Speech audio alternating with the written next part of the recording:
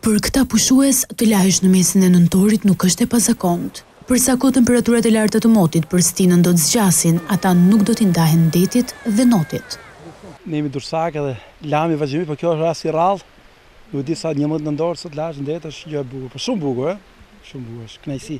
Vi me kalamojt tu dhe kalamojt futën, edhe që janë të vegjël, janë psu, nuk e kanë problem. Frekuentuesit thonë se janë ditë ideale për të futur në det dhe për të marrë rrezë dielli. Shëtisim në Bregdetit, na duket shumë koha e përshtatshme, domethënë për këtë dimër që na ka ardhur. Në çdo fundjavë pushuese dal, pasi kanë shtëpi këtu, nxjerr gocat edhe vetë argëtohen bashkë me to.